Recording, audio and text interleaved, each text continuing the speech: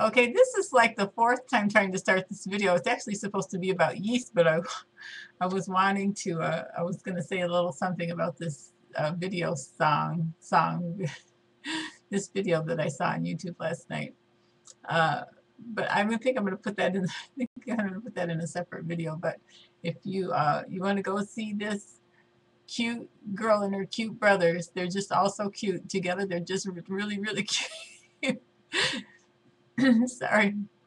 I was sitting here last night and I was thinking, she's so cute. She could turn a gay man straight, but I know that's probably inappropriate. And I asked my husband if that was a saying, and he said he thought he heard it before. So she is just so cute. It makes me want to makes me want to do something, go back 30 years and lighten my hair and perm it, or it's of no use. She's really, really cute. So anyways, it's called the band Perry. It's a girl and her two younger brothers. Cute, cute, cute. Anyways, they have a studio version, which was called Ocean Way Studio, and the other one was a what do you call that, music video. So let's talk about yeast. Let's get off of that. I have gone for years without really enjoying too much of any kind of music, and all of a sudden I just stumbled upon a bunch that's just really got me jazzed, so to speak. So here we go. Just nice music, just the cutest song. You've probably all heard it all my life. Anyway, oh, I'm going to have a laughing fit here. Back to the yeast. What is the reason that you need to have a perpetual starter for your yeast? Well, you don't need it. It's not necessary, but let me tell you why it might be desirable. And I am not a yeast expert. I did do a little bit of looking around on on YouTube before. Sorry, hair everywhere. Where'd it go? On YouTube. And there's a lot more intricate information out there than what I'm familiar with. The basic part of what I'm familiar with is you have instant yeast, granulated yeast. You have non-instant granulated yeast. The instant is not supposed to need to be proofed ahead of time, which is where you put a little sugar and warm water in it and let it rise up separately and let it bubble and foam before you dump it in with the rest of the ingredients. So you've got instant yeast, non-instant yeast, both granulated. And then you have compressed yeast, which you buy in cubes. And if you have a choice between the two, I would take the compressed yeast. I think it works. I don't know for sure about the commercial stuff you buy in the grocery store, how much slower it acts. Somebody could probably clue us into that than the granulated yeast does, dry yeast. But definitely, I think the quality is higher. Now, I've had experience with some bakery quality yeast, which is the reason I'm making this video today. It looks like I got chocolate there, but it's not. Sorry. Anyway, I have had some experience with bakery quality yeast, and generally from what I've seen, it comes in a case. It's like it's used industrially, I can't say that, or in large quantities, the big old Hobart mixers, the bowl is as big around as your arms, and they mix it up like that in the bakeries. And it comes, I was going to bring it in here, it comes in a 1 pound block, and I think there's 20 or 24 or so in a case. So your only hope, unless you get a group together that can buy a case from an industrial supplier or a restaurant supply company or a bakery supply company, would be to let's see what I was going to say. Your only hope, is to get a bakery to sell you 1 or 2. So you might want to check around at the smaller privately owned bakeries and see if they will sell you some. They actually used to sell it years ago in my town at the grocery store bakery, and they only wanted 65 cents for it back then. I'm sure it's way more than that now. It works slower, but I've done side by side comparisons with the two, and there's no comparison. It's awesome stuff. This bakery quality compressed pasty, it's like a gray paste. And I'm not sure how the equivalency measures out, because the stuff in the compressed yeast that comes in little blocks in the grocery store is already pre-measured. It looks like it's been a long time since I've used it. I'm thinking that it might be like a tablespoon, and I can't remember. If somebody knows what the equivalent is, please let us know. But when you're talking a 1 pound brick, like, it's not a brick, it's not a 1 pound brick, it's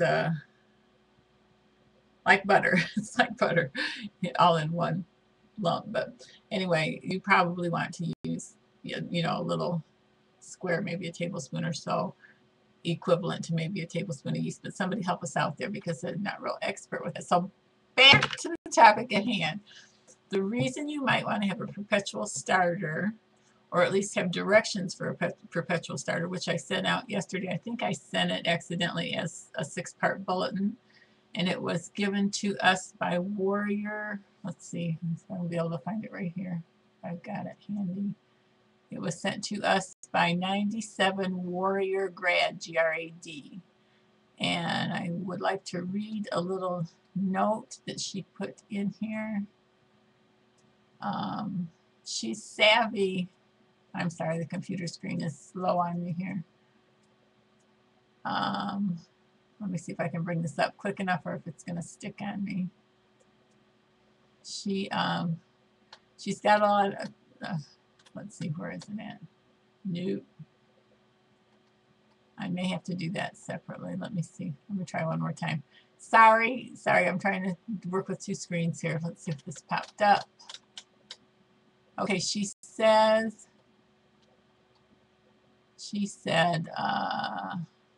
nope, this is not what I thought it was. She has lots of background. I've got the wrong. Let me see if I can try one more. I don't think I'm going to have the right one here. Let's see. She said she has, okay, here it is. I have journals stocked with Depression-era recipes and meal stretching advice, wartime kitchen conservation tips, and recipes that not only appease the appetite, but help ease the strain on a bare shelf larder. Information, in her opinion, which is helpful now more than ever. I also collect wartime cookbooks and pamphlets. My favorites are the series Health for Victory Club Meal Planning Guide by Westinghouse Corporation. Anyway, so she has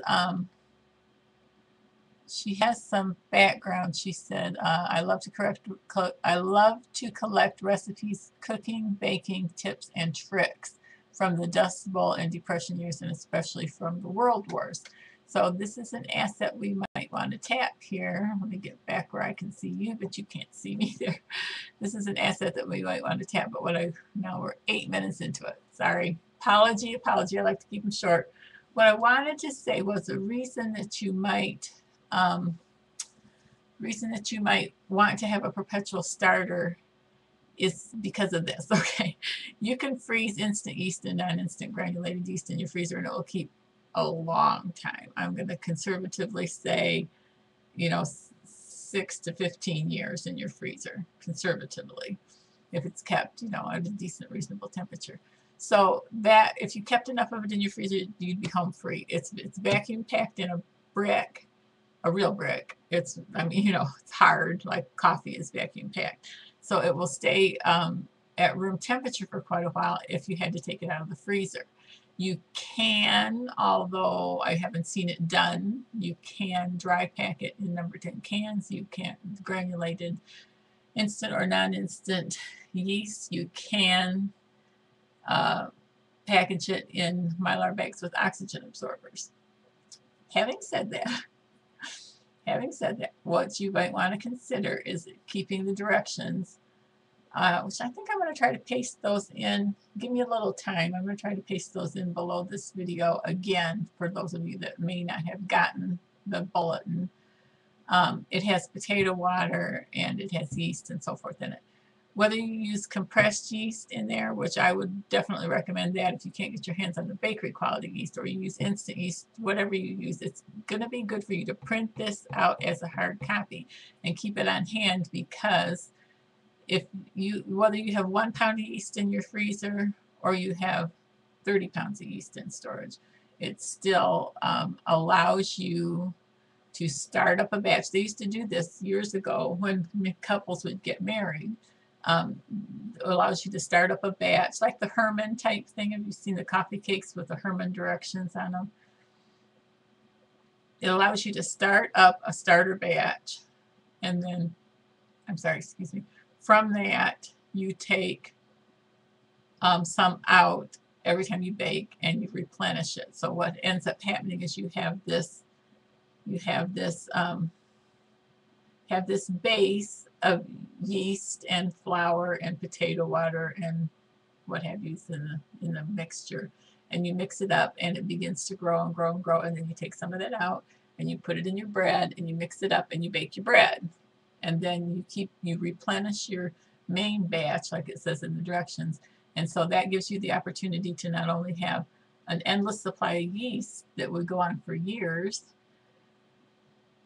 or share it with your next door neighbors, and it doesn't cost you anything. If you can share it with people all up and down your street in an emergency, let's say they have flour to bake bread with, but you could share it and you'd have enough. You know, you could just keep replenishing it and growing it, and everybody has yeast and everybody's happy and everybody has bread. And from what our friend 97 Warrior Grad says to us, it makes some really incredible product. Now, having said all that, I'm being really redundant here.